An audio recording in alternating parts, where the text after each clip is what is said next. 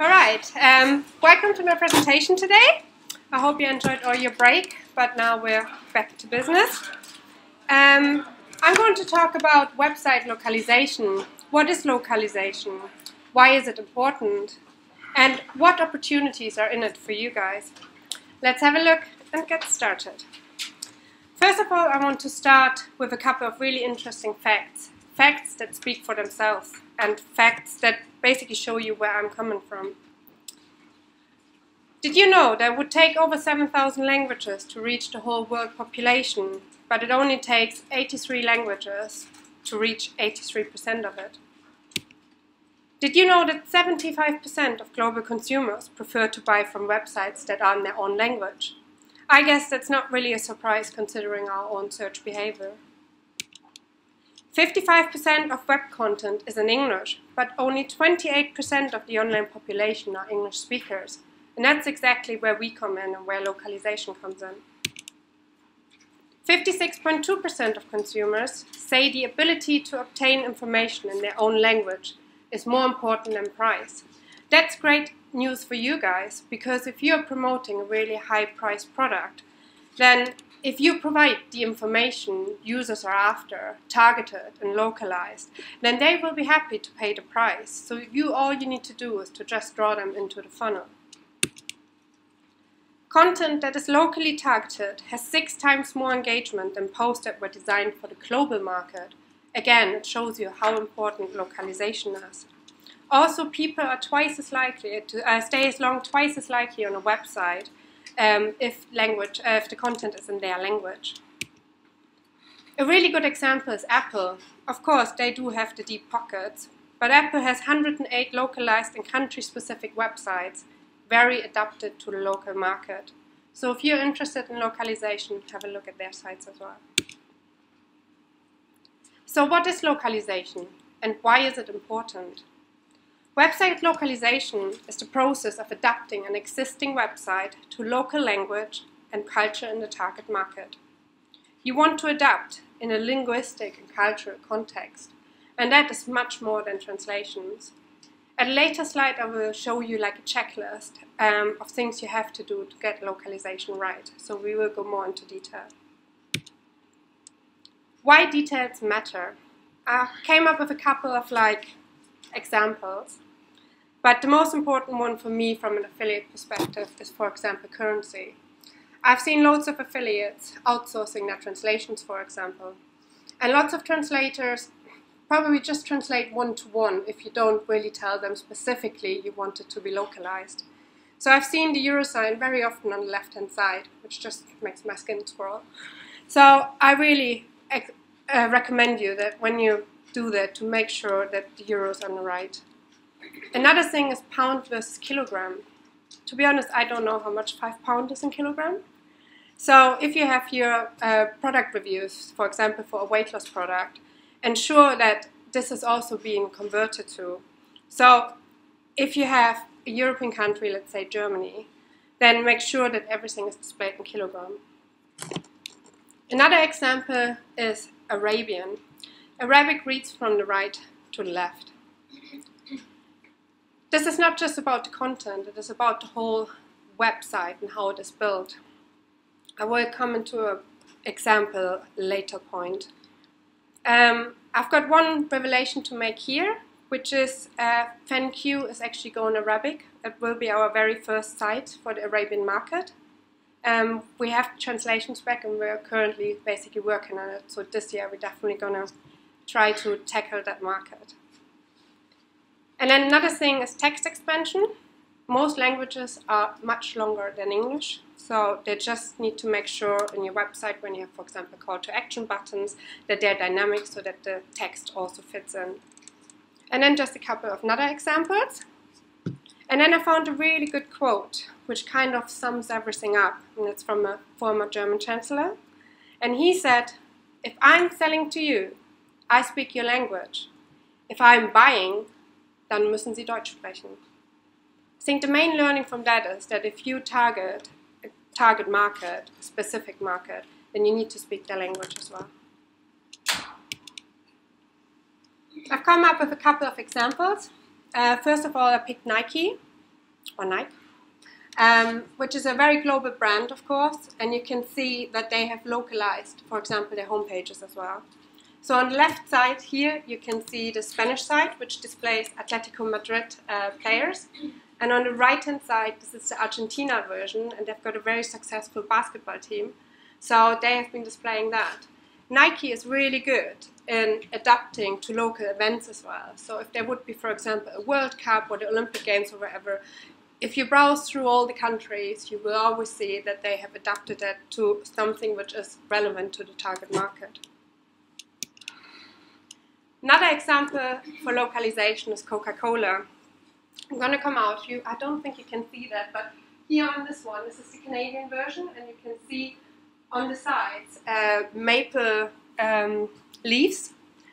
You can also see on the right-hand side that Coca-Cola has, for example, teamed up with a charity to preserve water reserves, which means it's very, very localized because this is obviously all relevant towards the Canadian market.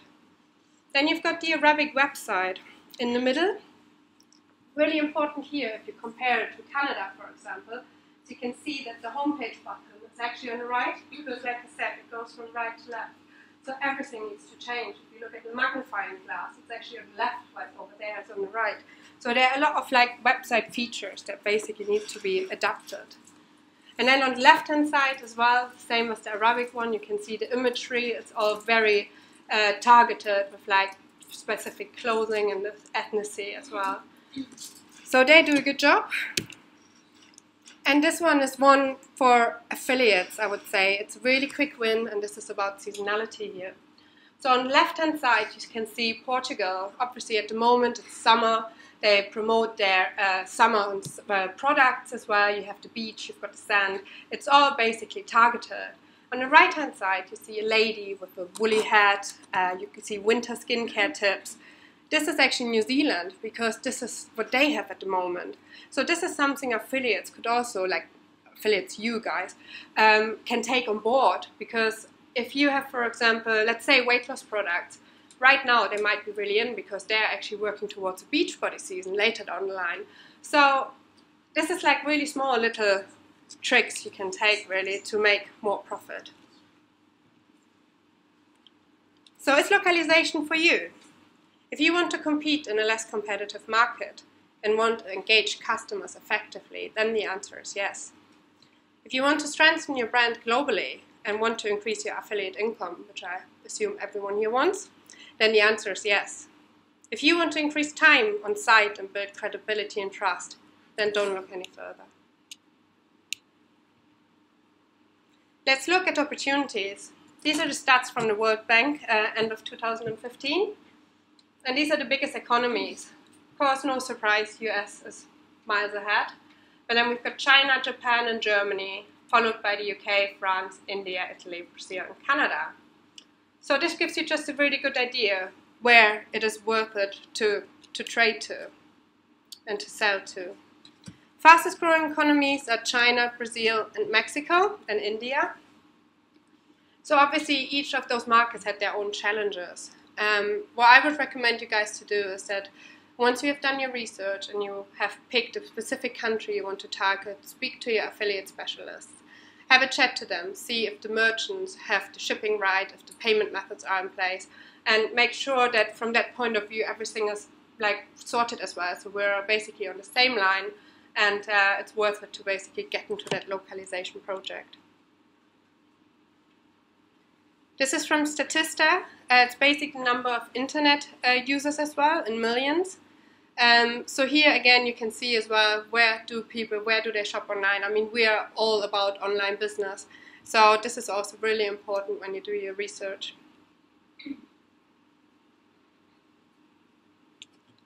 So best practices for global reach and return on investment.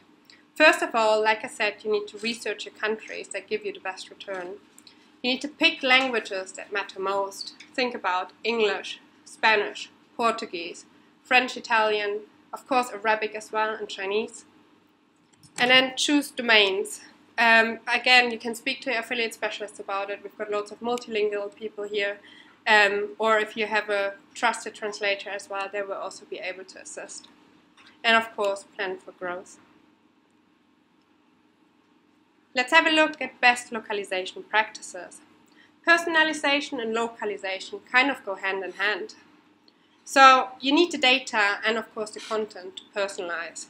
Really important is language. The culture, of course, and you need to get the demographic right.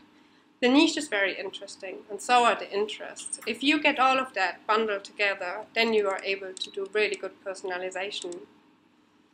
What about content localization? You need to get the product and service info right. The terminology is really, really important. One of the things, it's a German example actually, for example, the translation for a card. The card, really often I've seen that they use it as Einkaufswagen, you guys will know.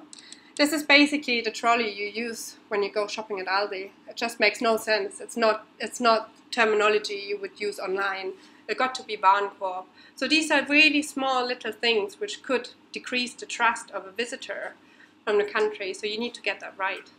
The same is about support and community. If you want to build forums and whatnot, you need to make sure that it's localized. I've got Coca-Cola on the bottom as an example. Basically, they all have those name tags on it.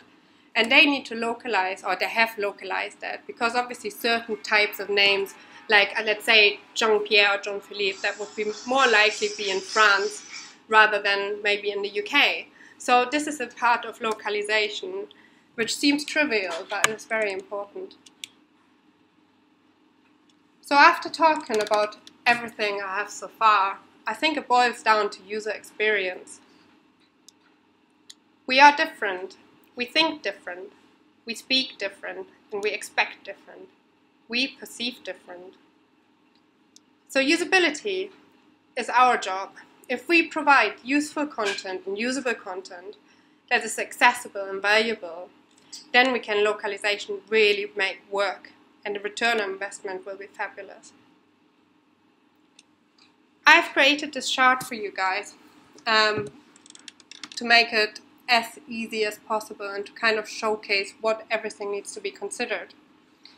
So if we start with architecture, content and design, that needs to be planned out. You need to keep local customs in mind for languages you selected. Think about, for example, navigation, how you're going to display language navigations. The next thing, of course, is international SEO strategy. You need to do keyword research in that specific language. The on-page optimization, very important. When you get landing pages translated, you need to make sure you get translated meta titles and descriptions. You need to make sure that hreflang is in space. So for the hreflang tag, you can use, for example, your plugin called WPML. And for international SEO, I think definitely Yoast plugin, probably most of you know, will be really, really important. Then translation, new content. Of course, the translation will be important. If you don't do anything in terms of localization, start at least with translation and then do the localization afterwards. That is possible as well. And of course, including editing and proofreading. I will show you a practical example afterwards, what impact it actually can have. Then artwork localization. Think about imagery. It needs to be translated. You can use local imagery. And the same is with multimedia. If you've got videos, think about adding voiceovers or subtitles so that the target audience can understand and knows exactly what it's about. Or even think about creating local videos from scratch. Then the quality analysis. This is basically an ongoing process. Tools such as Hotjar are fantastic for visitor feedback. So for Hotjar, I'm using it, for example, for site abandonment polls. If people want to leave, ask why. That feedback is absolutely vital in order to get everything right on your sites. Usability tests, been doing loads of those. Take, ideally, people that live in a country, get them onto your affiliate sites and basically ask them questions. Where's the best weight loss product on my site? Then you need to watch them. You need to look, how do they use your website? Do they find the information you want them to find? And just make sure that the whole usability is being recorded. And then you can basically, based on that feedback, work on your sites. And multilingual support. I actually wrote an article recently on MoreNiche about that. A lot of you do email submissions, so they've got their contact us page, you've got your contact form, and like users can contact you. Live chat, ooh, really, really important these days, and I think it is really common for affiliate sites. So most of you are for hours per day working on their sites and working on their affiliate campaigns. So why don't you just install it? And even if you just offer it for like 4 or 5 hours a day, at least then you already capture them and can basically support your customers and hopefully when they have questions turn them into buyers. A really big one is split testing. Who's doing split tests here? Anyone? Okay, it's not as many as I would like. A/B tests, personalization tests are very, very important in order to improve all your performances. And last thing, work close with merchants, especially here at MoreNiche. We've got very strong relationships to you. And I want you to request localized resources. If you feel it's not there, things are missing, get in touch. If you know the market really, really well, and you say that payment method is missing, you've got spelling mistakes there, the headline is rubbish, whatever it is, I don't want you to be quiet, I want you to reach out to us because it's in our interest and in your interest that we get it right on both sides. So definitely talk to us, we are very approachable. Okay, A/B testing. Been doing tons of that.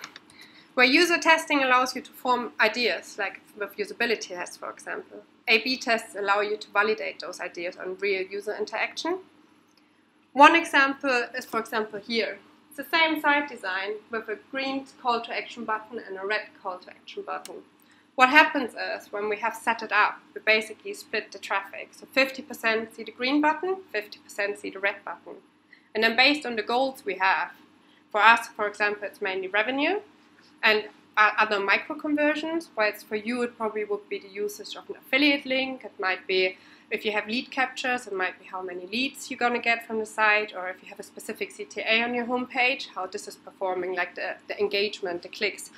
So you can test loads of it, and then obviously based on the result you can then implement. I'm using Visual Website Optimizer, which is a paid tool, very good, but Google actually has a free tool called Google Optimize. So to start with, definitely recommend it. I want to give you some examples I've been doing for Germany and for France for Thank You. So Thank You France to start with. We tested improved copy. So the copy has been on the website for I think 3 years. I don't speak French.